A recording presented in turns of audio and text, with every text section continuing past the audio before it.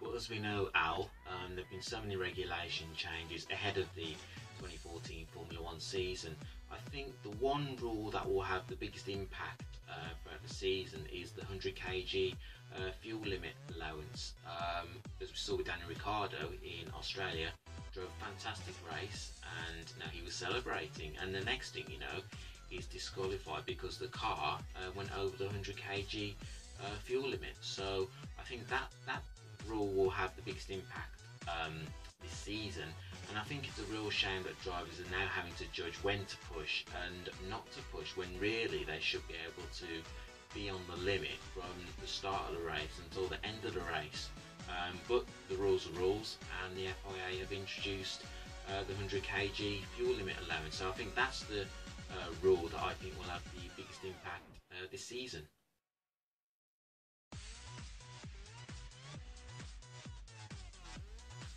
If I'm being honest with you, Ethan, I don't think we will see many changes regarding the lack of noise. We know that the FIA want to introduce greener technologies into the sport. We've only had one race as well, so I think it's too early to be thinking about changes. And I think the FIA, if they are to make any changes, I think we'll decide to make those changes at the end of the season. So, like I said, I can't see any changes being made to the lack of noise, although I've spoken to some of the fans and they said that they do miss the roaring V8 engines, and you can't blame them. But with the FIA, like I said, wanting to introduce greener technologies into the sport, I can't see any changes being made.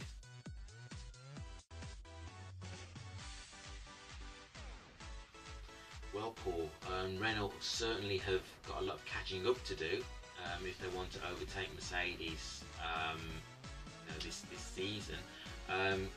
Five of the retirements at Australia were Renault-based cars. So I think that Renault have got a big task on their hand, and Mercedes look as if the Mercedes power teams anyway at the moment look like they're going to dominate this season.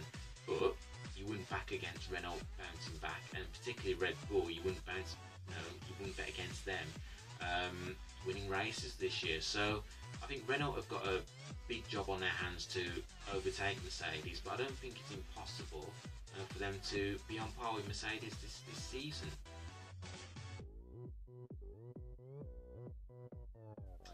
Yeah, Matthew, no doubt it will be a sober feeling Malaysia.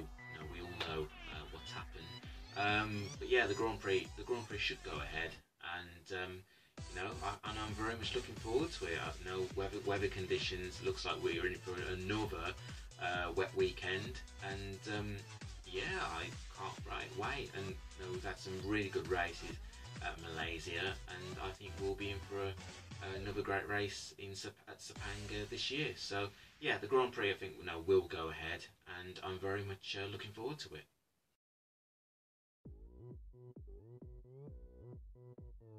So my views on the Red Bull fuel gauge saga. I really feel for Daniel Ricciardo. I really do. I thought he drove an absolutely fantastic race in front of his home crowd in Australia, and then the next thing you know, he ends up being disqualified through no fault of his own. The rules are rules, and unfortunately, I can't see Red Bull winning their appeal. Although I'd like them to win their appeal, but I don't think they will.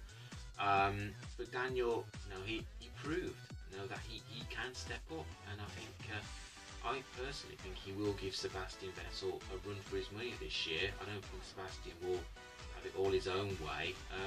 I think Daniel will be. I think he will finish behind Sebastian this season, but I would not be surprised at all if Daniel beat Sebastian in some of the weekends this season. So I think regarding the fuel gauge saga, I can't see Red Bull winning their appeal. I think the 100 kg fuel limit allowance, this is just my view, I think it's absolutely absurd.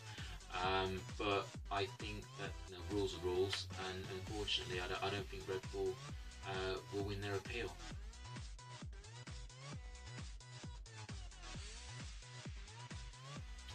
So my predictions for Malaysia, we've already touched on this. I think we're going to be in for a wet weekend, changeable conditions, and we all know one driver in particular who loves the changeable conditions, and that's Jenson Button.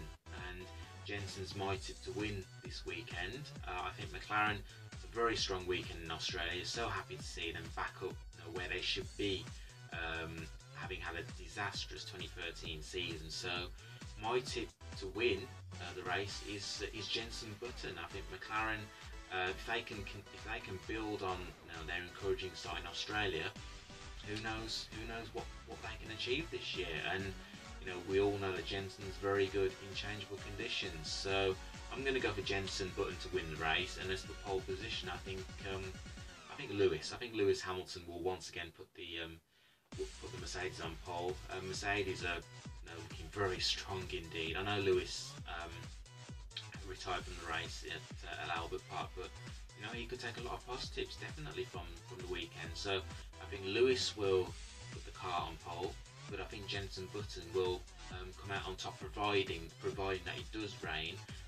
If it doesn't rain, then I can see a Mercedes driver, whether that would be Lewis or Rosberg, winning. So if it stays dry, I think either Lewis or Rosberg will win. But if it's changeable conditions, I can see Jenson Button winning. So that's the first edition of Ask Manish over for 2014. Do keep the F1 questions coming in. You can send them to @baggies20 on Twitter, and I look forward to reading them. And I just want to end on one final note. Michael Schumacher and Michael, we are all right behind you. Want to wish you a speedy recovery. Stay strong and keep fighting. We're all behind you, Michael.